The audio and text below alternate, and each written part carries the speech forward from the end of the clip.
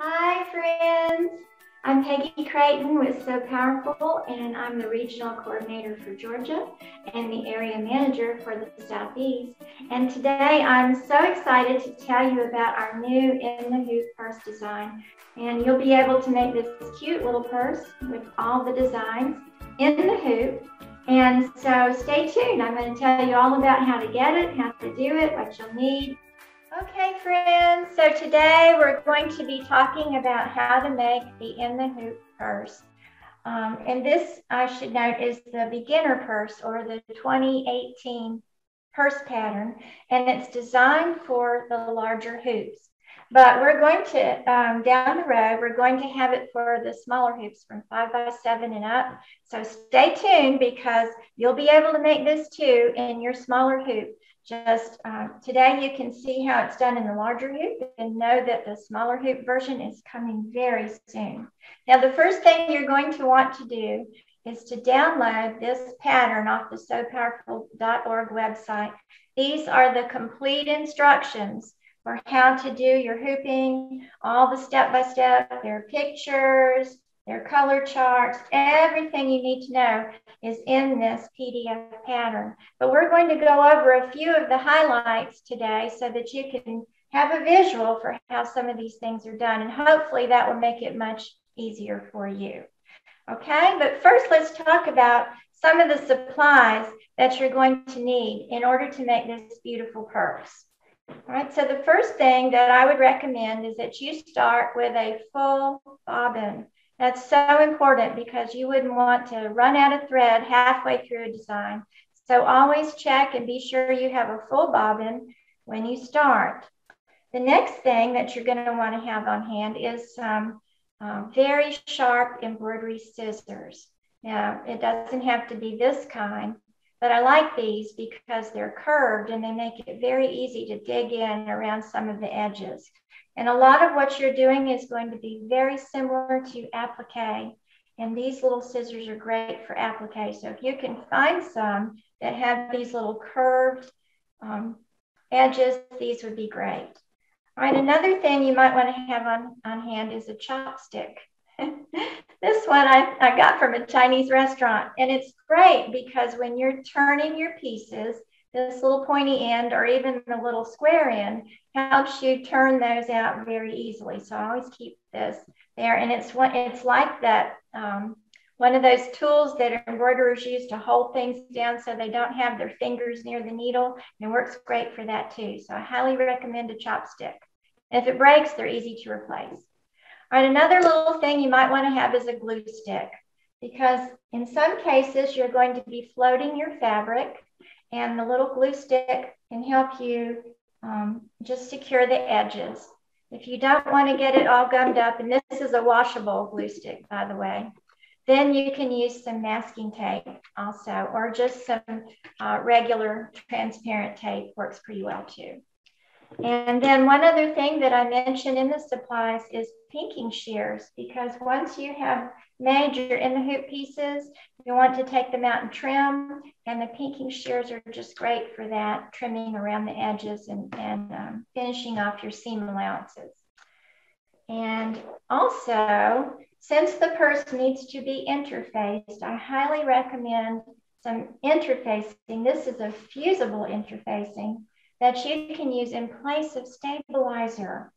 I don't recommend it for the embroidered purse pieces, but for the ones that aren't embroidered, the ones you are just stitching out in the hoop, this is great, and it's a time saver, and it saves on your stabilizer. And speaking of saving on stabilizer, I'm a big believer in not wasting that glorious stuff. So here is a little tip, and I know this is kind of an ugly piece, but I wanted you to see that I actually reuse my stabilizer. And I recommend using the wash away stabilizer for this purse. And if you use the kind that I've used, this is a woven mesh type wash away, then you can save the scraps that you cut off the edges when you're finished, and you can sew it back together. And of course, once it's washed away, those are just threads that are there, and they don't hurt anything. And that way you save on stabilizer as well. So I highly recommend that. Now, one thing about the in the hoop first, you can make all of the pattern pieces for this 2018 pattern in the hoop, but you cannot make the strap. And so you can make the strap separately, or you can just use purchased webbing. And this is purchased webbing that's 1 inch wide, 52 inches long. I purchased it from one of our great supporters, Home Sew, and of course we get a discount from them. So I highly recommend using the purchased webbing with this purse. And then if you want to quilt your flap, and that is certainly an option with this pattern, then you'll want to have some batting on hand. And this is just a couple of pieces of pre-cut batting that you can use. And I'll talk about that a little later, how you can hoop your batting.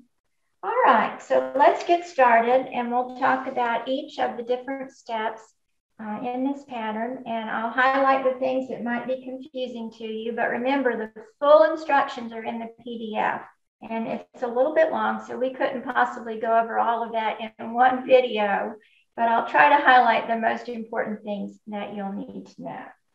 All right, so the first thing you want to do is begin with some pre-cut pieces. And if you notice this piece that I have here, this is almost the same size as a fat quarter. So if you prefer, you can use fat quarters, and then there's no pre-cutting. You'll want to iron them, of course, but otherwise there's nothing to do except to hoop your fabric. All right, and the first step that we're going to do is we're going to make, I just happen to have one here, this little bonus file, which is the lining for the flap, okay? And I'm gonna hold up the pattern piece. You can get a visual for the paper pattern piece, and you can see, if you can see the stitches here, that this in the hoop piece stitches exactly the same as the paper pattern piece. But the benefit of using this in the hoop piece is that it has the logo, the So Powerful logo. And that looks really cute when you lift up your purse flap and your logo is there. So if you'd like to have that, this would be a great file to start with because it's the lining for the flap. And it's very quick and easy. You're going to hoop your fabric, and you're going to stitch the outline just like this, and then you're going to stitch the logo and take it out and set it aside so that you can sew this onto the back of the flap piece, which is the next piece. All right, so move on to the front flap piece. All right, and this pretty little front flap piece is stitched in 2 parts in the hoop. So the first thing that you're going to do is you're going to hoop your stabilizer. And then if you want to have your batting in there, like I chose to do with this one, you're going to place a piece of batting down on the hoop. All right, and then you're going to transmit the design to the hoop, and it's going to stitch a placement stitch to show you where to place your fabric. So after it's stitched the placement, you're going to put your first fabric piece down, which happens to be this floral one here, and it's going to stitch around the upper part here. All right, then you'll put another piece of batting down, or if you happen to use a large enough one to cover the whole thing, you don't need this extra piece, but you stick your second piece down, and you're going to stick the bottom part of the flap on top of the first piece and upside down. It's a little tricky, but when you do that, the next seam that you're going to stitch in the hoop goes right across here and finishes this seam for you, so you can just turn it down, and then it'll stitch around the outline like that. That's the cutting line, and then it'll stitch this pretty little design for you on the flap. So when you're finished and you remove this, if you just cut along the edge here, this is actually the pattern piece that we just looked at a moment ago. This is the flap pattern piece, just like this. And I have a little edge on it, but you cut right on the stitch line. It's exactly the same as the paper pattern piece. Now, if you want to finish the whole thing in the hoop, before you remove this from the hoop, you're going to line up your lining piece. And you'd have to cut this one out along the stitch line here as well. But you're going to take it and lay it down on top of the stitch lines, just like that. And the final stitch in the hoop is going to stitch the seam allowance all the way around, so that when you remove it, all you have to do is turn this right side out and give it a press, and your flap is finished. All right, so I'm going to set that aside for the moment because we'll come back to it in just a minute when we complete the back. All right, so the next thing we're going to do is we're going to make the inside pocket. All right, now this one is already stitched out, so you can't see the inside too well. But you're going to hoop your stabilizer and you're going to float a little piece of fabric for this one. And for that one, you can use the tape that I mentioned. You can use the glue stick to hold your fabric down. You can use masking tape. All right, but you're simply going to hoop your stabilizer, put your hoop into the machine, and you're going to stitch a placement stitch onto the stabilizer. Or if you want to save on thread, you can do what I do, and I just trace the design without any thread, and I stop the machine and mark the corners with a pencil. And then I just put my fabric down on top of those corners, and then I do my stitching of the pocket. So you're going to stitch it in 3 steps. You're going to stitch the back piece. You're going to stitch the little message that says "Stitch with Love." And you're going to float another piece on top of that and stitch the seam allowance.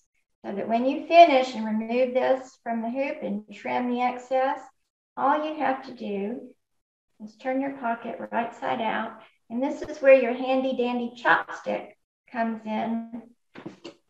And you can just poke out those corners with your sharp end, just like so. And then when you go straight to your ironing board, it's so easy to press this where it looks nice and finished. One little tip, if you use the pinking shears, it's going to make it easier to press out these corners, because when you pink the corners, then it's like a little fan and the fabric sort of collapses into the corner and makes a nice crisp corner when you've gone to turn it. So there's your little pocket, and you can just tuck in the opening here, and if you want to, you can finish it with a little piece of fusible hem tape. You don't have to, because once it's pressed and you pop it down onto the lining, it's going to stitch all around that and you won't even know there was an opening. All right, so I'm going to set this aside and pretend that I pressed it, and I'm going to pull up my lining now. And I have here the pattern piece for the lining, so that you can see, once again, that this is the exact same size. Okay. And just like the pocket, the lining is made in 3 steps. So the first thing is to hoop your stabilizer and to transmit your design and just stitch a placement line. And then you're going to float your fabric onto the hoop. And if you need to hold it down, you can tape it or temporarily glue it down. And then you're going to stitch the lines that secure that piece. All right, then you're going to stitch a placement line for the pocket, which is inside here. And after you stitch the placement lines, you'll take your little pocket that you've already finished and pressed really well, and you'll lay it on top of those placement lines, and then you're going to stitch again. And if it's perfectly lined up, it'll just stitch that pocket just in the right place with a nice little line all around and an opening at the top. And then the final step is going to be to float the other side of the lining, and you'll stitch the seam allowance down either side and the bottom, leaving an opening at the bottom for turning. Okay, and of course it's open at the top. So that's your purse lining.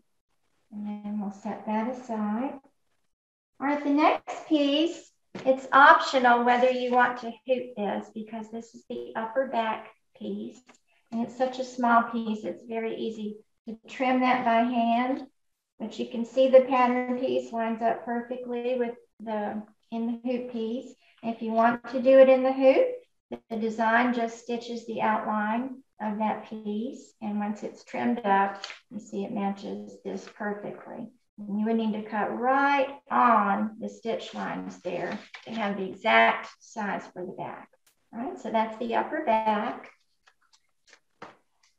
Now the next thing we're going to do is we're going to stitch the lower back. And again, here's the pattern piece for the lower back.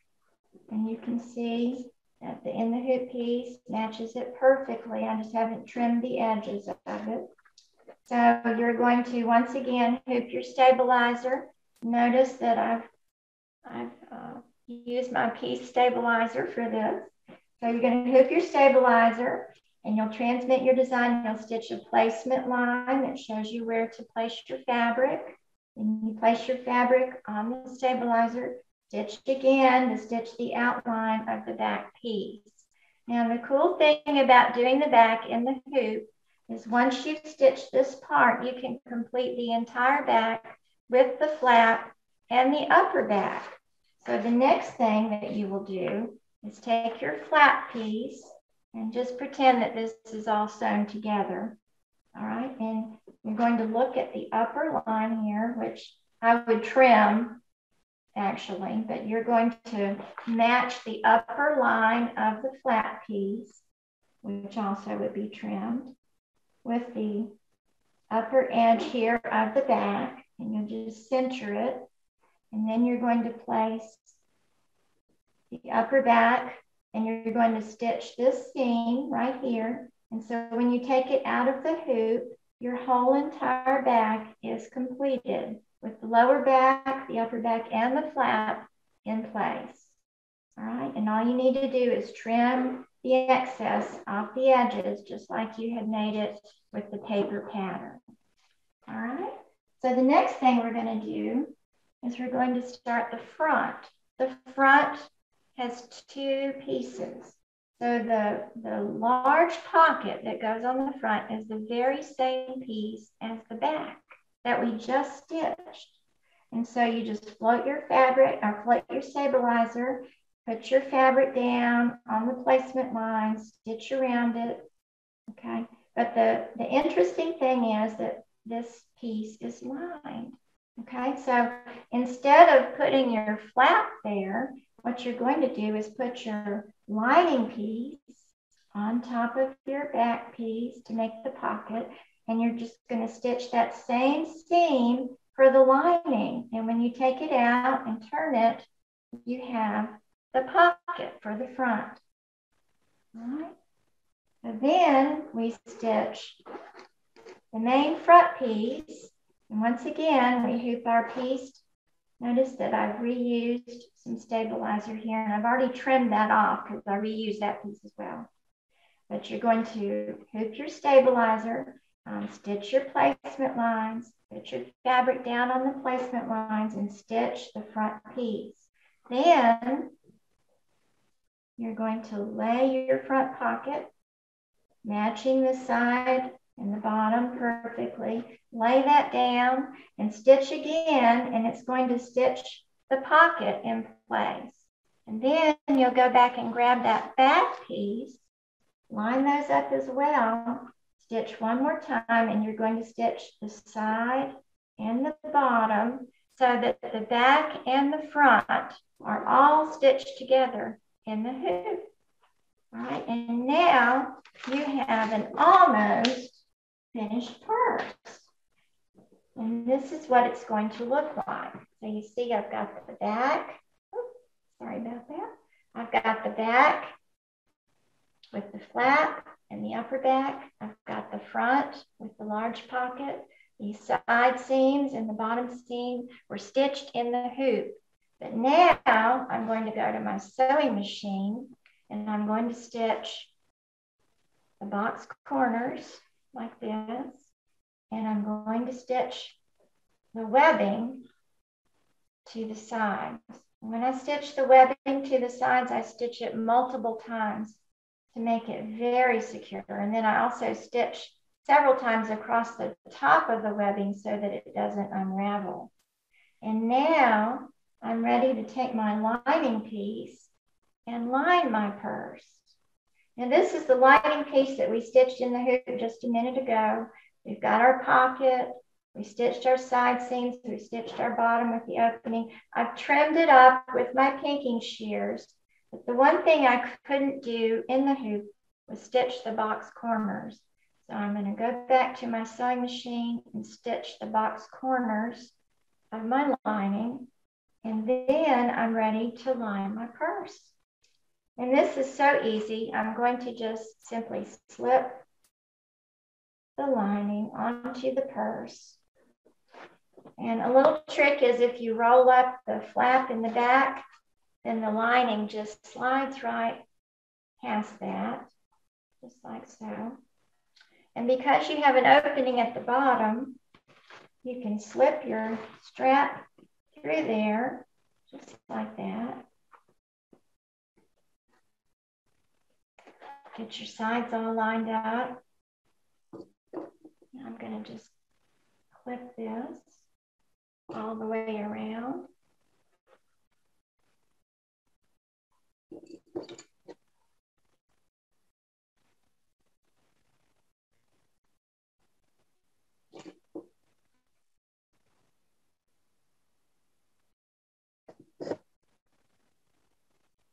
All right.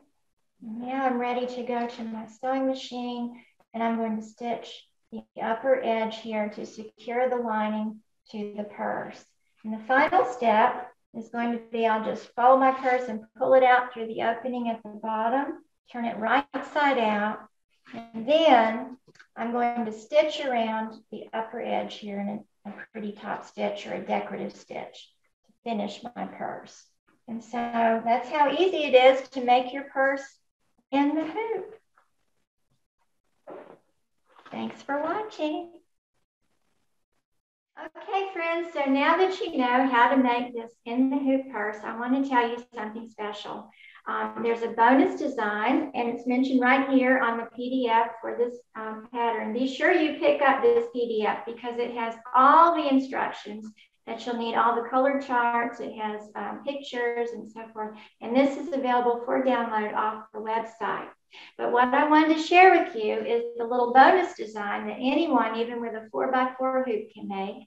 And it's a Stitched with Love patch. So you can put it on anything you make. It can go on any of your purses. It can go on gifts that you make, quilts, aprons, toys, whatever you want to do with it. It's just a little bonus.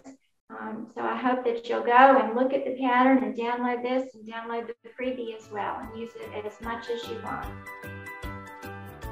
Enjoy! Hi friends, I'm back and I have a surprise for you. And the surprise is that we have listed on our SewPowerful.org website the In the Hoop purse pattern that comes with a purse flap and a bonus patch. But in the months to come, we want you to visit that site again and again and again. And so we're going to be offering more flaps for you to try. And that way you'll be able to vary the flaps that you use with your In the Hoop purse, or you can just make the flap and use it on your regular purse pattern, either the beginner or the intermediate purse pattern. It's interchangeable. And so we hope that you will download this In the Hoop purse pattern and come back in a month to get the new flap design, and keep coming back month after month for a new design. There should be a total of 12, so it'll take you through the next year. So enjoy!